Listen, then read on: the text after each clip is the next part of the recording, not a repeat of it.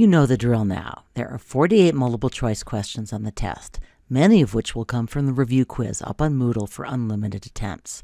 We've also included some of the matching quizzes, and I won't say which ones, but I had an uncharacteristic fit of mercy and decided not to include the materials and methods matching questions. This may have something to do with the fact that I myself missed several of them when I previewed the test. There are just too many varieties of stone and stone workmanship to keep straight.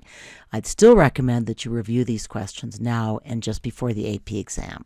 And finally, you'll have one essay question. Let's start there. This is actually an essay question from 1992. That exam featured a different but very similar Egyptian statue.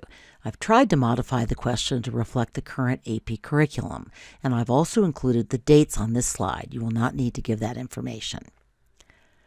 So here's the big news for your Unit 2 test. You are going to get the question in advance. Again, I'm giving it to you here. But this time you're going to have to write without notes. So we're deflating the life raft a little, and eventually you'll have to swim in the deep end without a raft and answer questions that you haven't seen in advance. That's what will happen on the AP test, after all. The first two parts of the question are very straightforward, but you will have to have this information memorized. You can answer both parts in a single sentence, but make sure it's clear which information refers to which work. It's okay to use terms work on the top and work on the bottom for now. Part C asks about the function of the statues, how they were actually used, and how this function or use relates to each culture's beliefs. Remember that this is an invitation to write as much as you can about the culture, as well as the work of art. Include specific details and use your art history vocabulary. This, by the way, is where students across the country tend to lose points on the AP exam. They do pretty well with visual descriptions and evidence, but they do not include enough specific discussion and especially enough specific evidence about cultural context. So run faster than those other deer, okay? Again, this is not a College Board question, and this is not an exact rubric that you will encounter on actual AP questions. We'll start in on real AP questions in the next unit. But what is similar to the College Board rubrics is that you're being asked to support your claims with specific evidence. Often AP questions will ask for both visual evidence, what you actually see, and contextual evidence, or information about the culture. So what is evidence? The AP graders and your grader will be looking to see that you provided a specific detail about the appearance of the work, visual evidence, or a specific detail about the culture, in this case beliefs in which this work was created. Cultural evidence, contextual evidence. On the AP exam, you will only need one piece of evidence to get the evidence point, but it has to be a piece of evidence that the graders think is appropriate. In practice, this usually means a piece of evidence that shows up on the scoring guidelines that the College Board provides to AP graders. You are not marked down for incorrect information, but you will lose the point if you fail to hit on something that appears on the grader's list of acceptable evidence. My advice, and you're going to hear this a lot, is always include two pieces of evidence at least. This greatly increases your odds of making one of the points that appears on the scoring guide. Again, you'll encounter actual AP scoring guides next unit. My further advice, and you've already heard this, prepare to hear it again often. Write more. Student essays, especially student test essays from the first few units, are almost always too short. If you have time left over, add some more detail. The test includes a number of both old and new questions about this work. It's a long-time College Board favorite, so I have old questions I can use. But it's also on the current curriculum's required works list. So what do you need to know? Who are these people? How was this work made? Make sure you know the difference between bas-relief, sunken relief, and high relief. What function did this work of art serve? What stylistic conventions do you observe, especially conventions designed to highlight the relative importance of the participants? How would you sum up the Code of Hammurabi? You might look up the term on this slide, lex talionis. I'm going to give you one more very broad hint, since I think this actual past AP question is unclear. There is no historical record of the specific event shown on this stela, that is, Hammurabi's investiture by a god. But Hammurabi is a real historical figure. We have lots of evidence of his rule. One of your wrong answers about this work will be metal repoussé. That is a sculptural technique, really neither additive nor subtractive, where thin sheets of metal are punched out into a shape. The gold face of Agamemnon that you see here is a famous example, although it's not one of our required works. I'm just telling you this so you don't worry when you see an unfamiliar term on the test. By May, you will know a lot more art vocabulary. One of the very first works you encountered this summer. Why is it so important to art history, and for that matter, to world history? What is its content? What event is this work commemorating? How does the artist show rank? What animals are used to symbolize the pharaoh? And hint, big hint, in both cases, these animals are shown making life difficult for an enemy. Note that I said animals, plural. What do those small stacked bodies represent? What is the funny guy with the hat on the left side doing? Finally, what is the term for the way the narrative is arranged? Remember Calvin and Hobbes? By the way, the questions refer to left and right sides. That's as you see them. So the serpopards, those funny entwined animals, are on the right.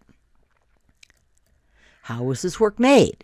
With what materials? Where was it found? And what function did it serve? What story is the work telling? What is the content? How does the work reflect its culture and that culture's values and practices? There are also questions about who or what is portrayed within the circles. The review questions include what I thought were hard questions about this work. Do not forget to go through the review quiz. What are the columns in the hypostyle hall imitating? I talked about this in my lecture. As a pharaoh walked through the temple complex, starting at the pylon gates, moving through the hypostyle hall, and finally standing at the sanctuary, what was his experience? What changed in terms of the physical appearance of the rooms as he moved further and further into the temple? I don't think you'll have a hard time with this one, but note that the plan comes without labels. And here's a hint. He begins here. You remember the term, right? He enters an open courtyard. Then he enters this section of the temple. Note the light source. You remember that term too, right? And finally, he comes to the inner sanctuary. Do you remember what would have resided there? I don't think you'll have a hard time with this question, but this image, which does not appear on the test, offers a good clue. Think about the relative roles of the pharaoh, the priests, and the ordinary people. And here's another clue. The label says, Pharaoh Ramses II carrying an offering to the god Amun. What are the characteristics of the relief sculpture of the ancient Near East? What devices are used to show narrative, to indicate an individual's importance or impotence? What are the names for the three kinds of stone relief you've encountered so far? So only the work on the right is one of your required images, but you should be able to identify the likely period of the two works to its left.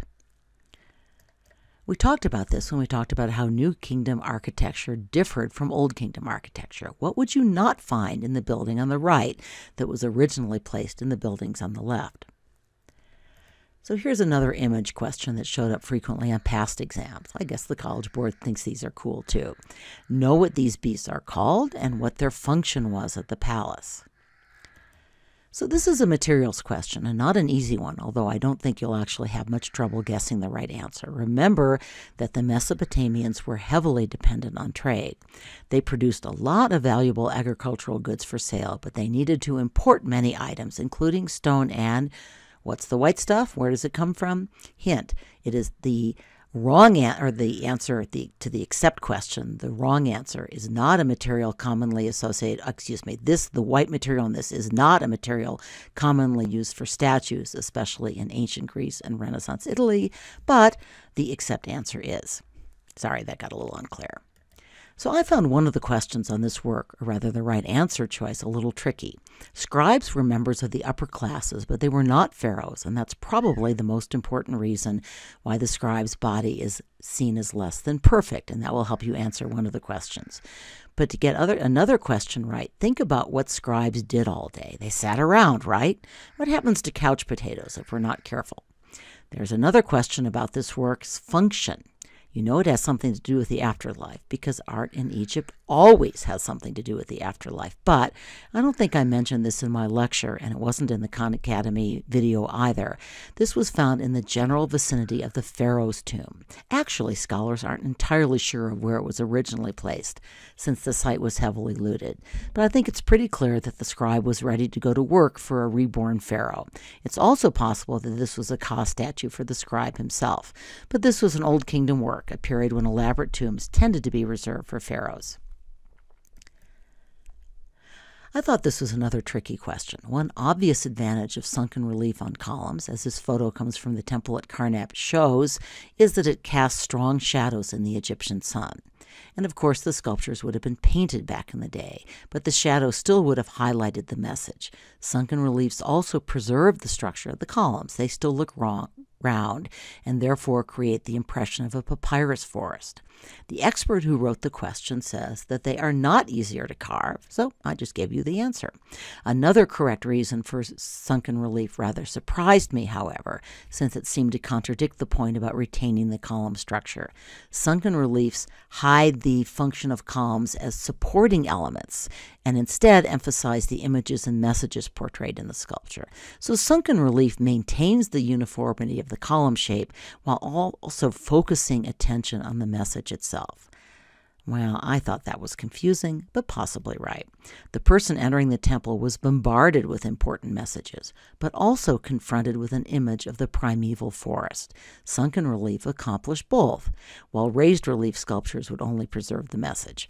Anyway, I just gave you the answer. As always, I included this question even though I thought it was confusing, because I want you to get used to, well, confusing questions that somebody else wrote. There are a number of similarities between these works. I don't think you'll have trouble figuring out the right answer, but note that you will not have the image for the question. Think about how the figures on each are portrayed. How does the artist indicate status? You all know this guy, right?